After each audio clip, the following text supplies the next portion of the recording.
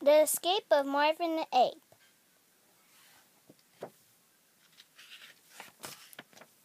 by Carlin and Mark Buhner.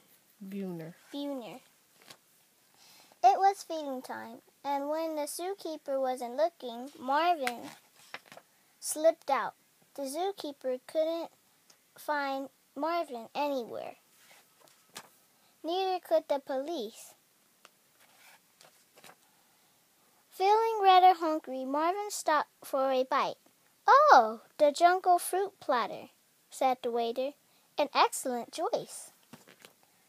There was a wonderful park nearby. Marvin loved to swing. At the museum, Marvin was delighted to find a painting done by his Uncle Harry.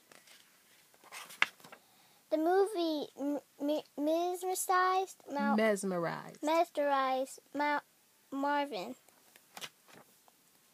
Marvin fit right in at the toy store. Marvin loved the fury. The sea spray was exciting. Marvin found a lot of places to climb.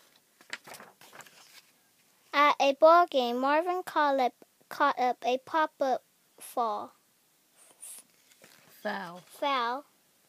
Marvin was particularly content with his new life.